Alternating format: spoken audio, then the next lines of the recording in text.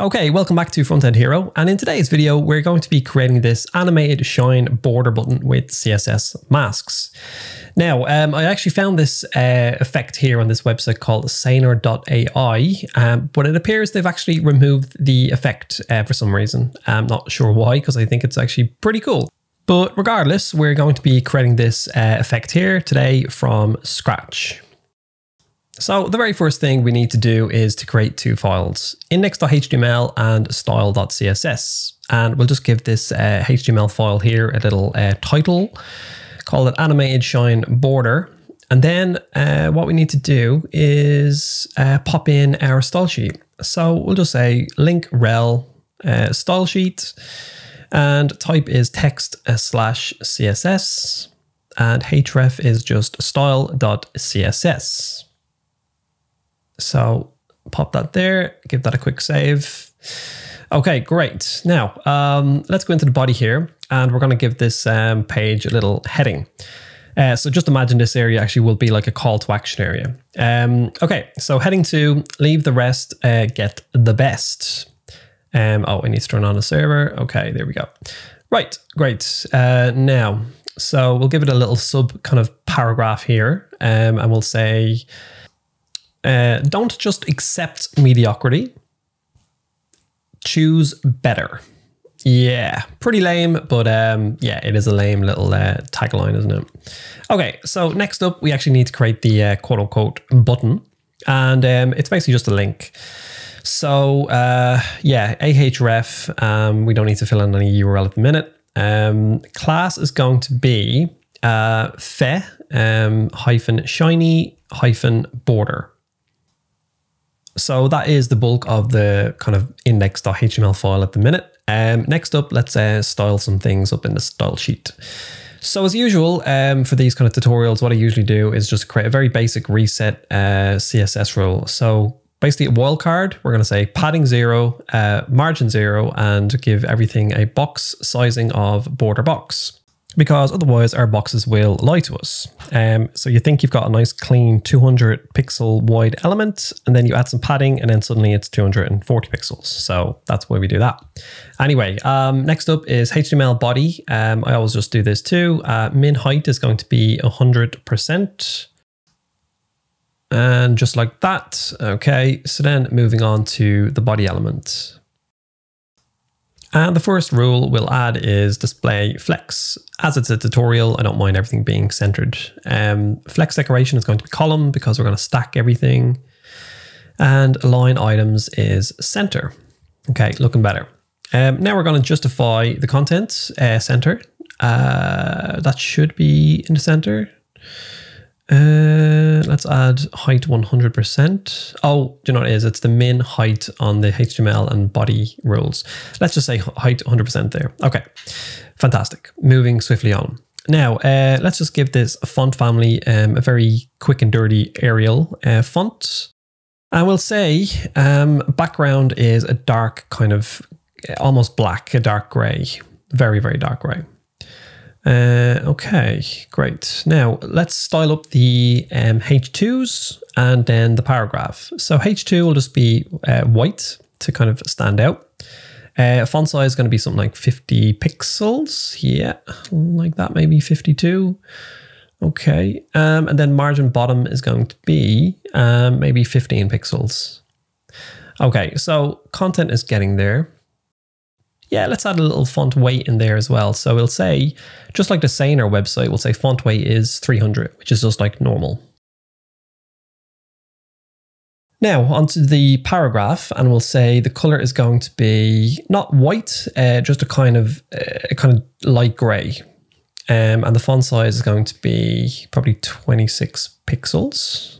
That's looking pretty good, I think. And then again, just to give the paragraph and the link a bit of breathing room, we'll say margin bottom is something like 35 pixels. And yeah, that looks pretty good for the moment. Now it's time to style up the anchor, link, or button, whatever you want to call it. So down here, I'm just going to say .fe hyphen, I think it's shiny hyphen button. Yeah, so actually, you know what? First up, let's just say give it a red pixel border. Why is that not showing? Oh, okay. So button, not border. Okay, so that's all linked up there correctly. So going to say position relative, padding is going to be 20 pixels, kind of top and bottom, and then the sides are going to be 32 pixels. Okay, border radius is going to be 12 pixels, and text decoration is going to be none. Now, color is just going to be standard white, and font weight will say it's going to be bold, so 500. Just to kind of make it stand out a bit more. And the background of the link is going to be light gray. So it kind of blends in a little bit with the body background, which is probably not the best from a UX perspective, but it looks pretty cool. And this is just a tutorial. So anyway, let's increase the font size a little bit to 18 pixels. And so far that's looking pretty good. Okay, so we do need to add the transition rule as well. So we'll say transition all 0.3 seconds, and it will just ease. So this will be used when we hover over the button. So it's not like a kind of on-off state. There is a kind of animation between it. So I'm going to add in the hover here, and we'll just say background is slightly lighter. So just like that. And you can see the animation look pretty cool. So let's remove the red border now. And I would dare to say that it looks pretty tasty. So very happy with that. And back into the index.html file we go. So we need to add more HTML markup in here just to accommodate the CSS masks. So we're going to add in a new div, and we're going to say class is fet border mask. And then inside of that is going to be a fet border glow. So let's leave that for the moment and dive right back into our style sheet. So now we actually have to do the fun job of creating the styles for the masks. So I'll copy fet border mask there, and I'm going to paste it in here as a class. Okay, so now first things first, we need to say position is absolute because it's a child of the parent div, which is relative. And as per usual, we'll give it a red pixel border. So nothing there, that's fine. Let's say width is 100% and also height will be 100% to fill the area of the div. Now, let's say top is going to be 0 and left is going to be 0 to align everything back to kind of normal. Okay, cool. Now, let's say border radius as per our parent is going to be 12 pixels, just like that. And at this point, we can actually remove the red border. Everything's looking okay. Right, now onto the next rule, which is padding 1 pixel. And it's a bit of a weird one, but stay tuned for the next part because this is crucial and it will actually allow our CSS masks to work.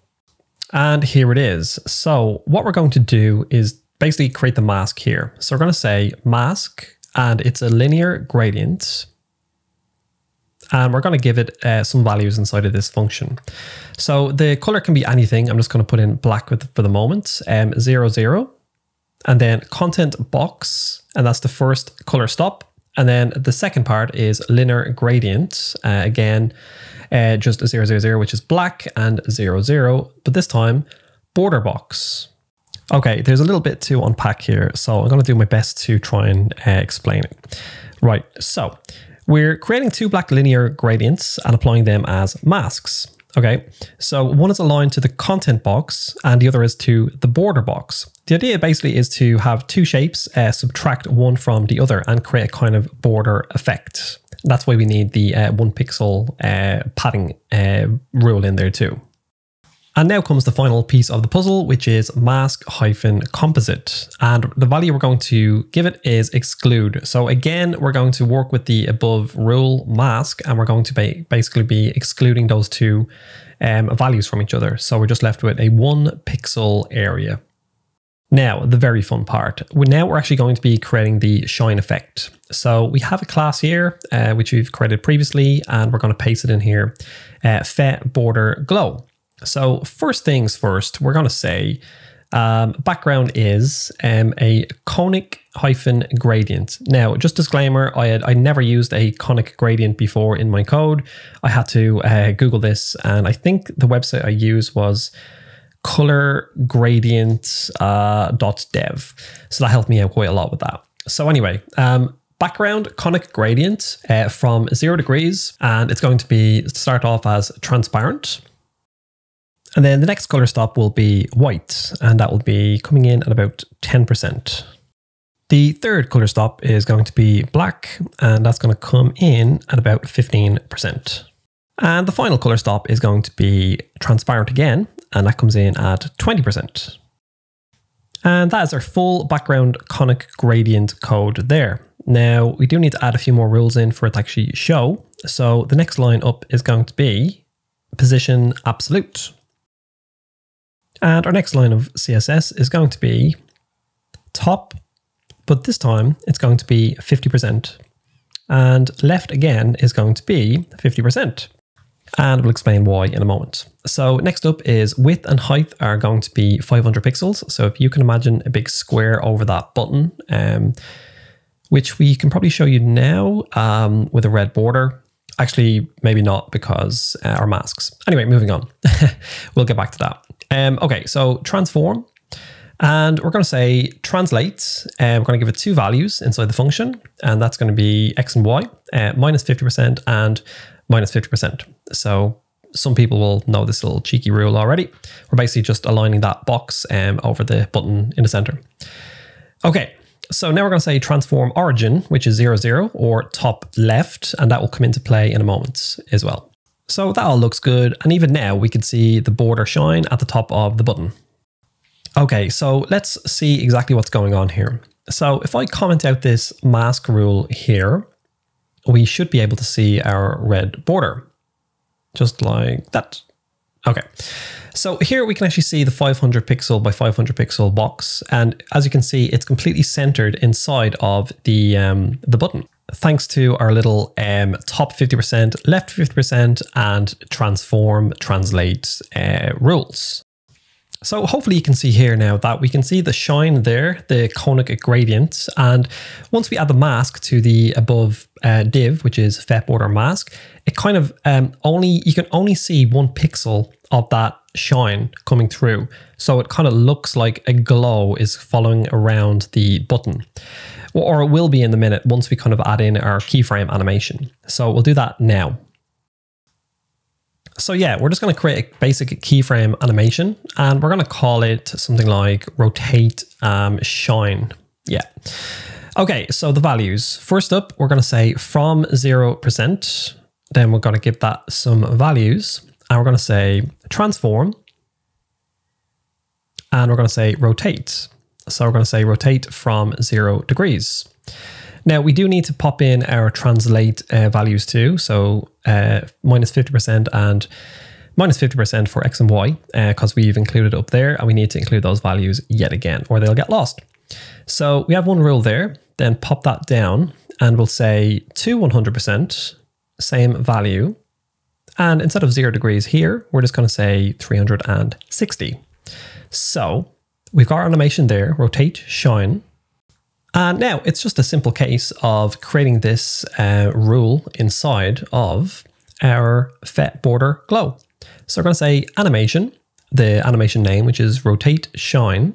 And we're going to say, maybe make it run for 3 seconds, just like that. And it's linear. So a linear animation. So you can see it there running in all its glory, and it's going to run infinitely with the infinite property. And then that looks pretty weird, actually. It looks pretty cool. Now we just need to uncomment the mask. So now you'll see the proper border glow shine effect thingy majiggy. And I think that's basically it.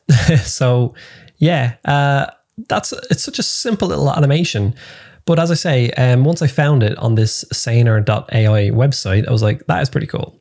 So I needed to figure out how it worked. But there we are. Thanks very much for getting this far and watching. But yeah, if you're interested in more of these videos, please subscribe, and I'll catch you guys in the next one.